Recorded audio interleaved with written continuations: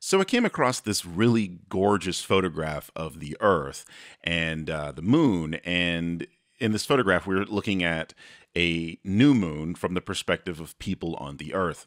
And this means that the moon will appear completely black. You won't even be able to see it.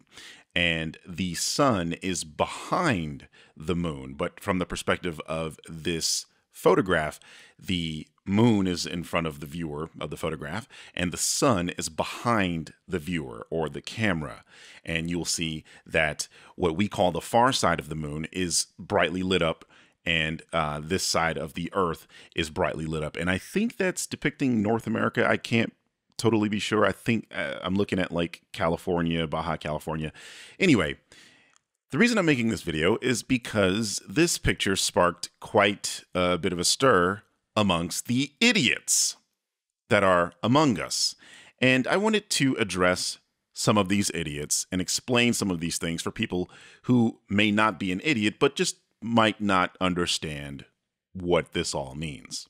So the first question we got was, where are all the stars? Well, here's a quick snippet I took with my phone to explain why it's difficult to see stars in images like these. You're probably wondering what the hell you're looking at. Well, this is a key light that I use when I'm streaming. It's very big and it's very bright. And this is the edge of it in my room. And you'll see that my room looks pitch black. But actually, when you come back, you see that the room is completely lit up. But when you're next to a very bright light source, everything goes dark. The reason this happens is because cameras cannot see everything. There's a dynamic range that they have to operate in. And when you have a very bright light source, the camera tries to expose the very bright light source so that you can see it.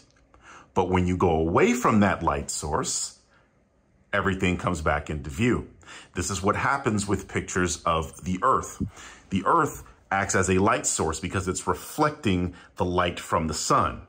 This means that when you photograph it with a camera, it's very difficult to see the things that are around. But when you step away from that light source, everything comes back into view. And I'm not changing the light. I'm obviously recording this with my phone, and you can see this is my other hand. And you see how the camera adjusts when you come away from the light? Exposure. But what's more is if you actually look at this photograph, you can see stars on the edges of the photograph, but I'll prove that they're there. Let's open up Photoshop. Okay, so we have Photoshop open here, and what I'm going to do is I'm going to import that image directly into Photoshop. So let's toss it in here. So this is the image, and what I'm going to do here is I'm going to adjust the exposure and watch what happens to the image.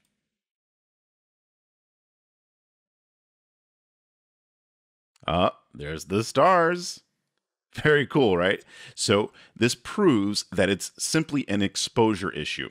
When you have a very bright image and you overexpose it, you'll then be able to see the stars that are definitely in the image data. So you can do this yourself. This is not something I just made up. You can toss this image into Photoshop and just overexpose the hell out of it, and then you'll see that there are stars there. The problem is the Earth is too bright. So now that that's out of the way, let's answer another one. The Earth is lit up like a Christmas tree from the sun. Why isn't the moon? And you might be thinking, that's a really stupid thing to ask, because quite clearly we can see the moon, and in order to see something, there has to be light on that thing. That's just how sight and light works. But let's go a little bit deeper into this. You see, the problem this person is having is they don't understand Rayleigh scattering. Put simply, Rayleigh scattering is the scattering of light. Now, the light that comes from the sun is white. I know people like to think that it's yellow or orange or any, color on that spectrum, maybe even red sometimes. The problem is that we have an atmosphere, and that atmosphere has particles in it, and those particles scatter light. And what you have to understand about light is that light is a form of radiation. So it is a wavelength, and that wavelength is affected by the particles that might be in the atmosphere. Now, during the day, those particles scatter blue light. and that's why our sky appears blue. But when the sun is setting from wherever you are on the earth, the perspective you are on the earth, what happens is that light has to travel through much more of the atmosphere, and that's what gives you that golden or sometimes pink or even red sky that you see in the atmosphere. It's simply light going through layers of atmosphere. So now let's go back to this image. With everything that I just explained to you, can you now understand why the moon appears like this instead of this in the original photograph? Yes, that's right, because there is no atmosphere in space, so you're not seeing the scattering of light and you're seeing a true image of the moon. When you're on Earth, you're looking at the moon again through an atmosphere. This is why sometimes when you look at the moon during the daytime, the moon will appear bluish because you're looking at it through an atmosphere. The same applies when the sun is gone. The atmosphere doesn't just disappear, it's still there. So you're still seeing the scattering of light, and sometimes that makes the moon appear yellowish or gold or even very bright white. And let's end this one on an amusing note.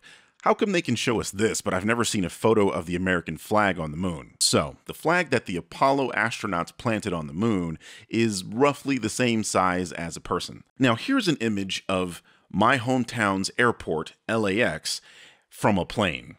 Do you notice anything about this photograph? Yeah, the fact that you can't see people. You know why? Because people are extremely small in comparison to the enormity of the Earth.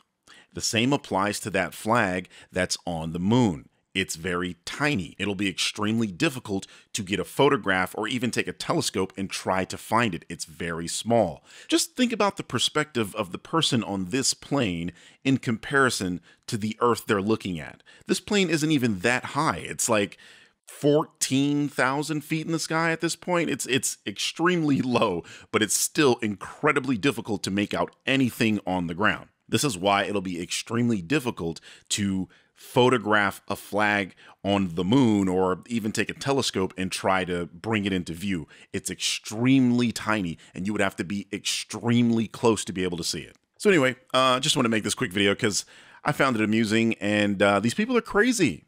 Yeah, they're insane, and they think everything is fake. And I'm here to reassure you that no, this is a real image with real data in it. And there's no conspiracy here.